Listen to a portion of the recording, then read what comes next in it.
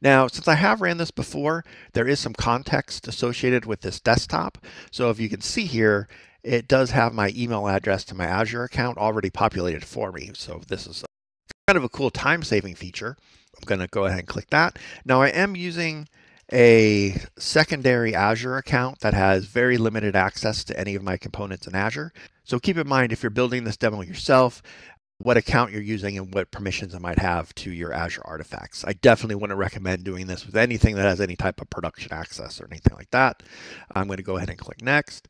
And then this next step here is saying stay signed in, and I definitely don't want to stay signed in. Pretty sure this context of this desktop is going to be just for me, but I do want to make sure that anybody else that might be running in my account isn't going to be auto logged in or anything like that.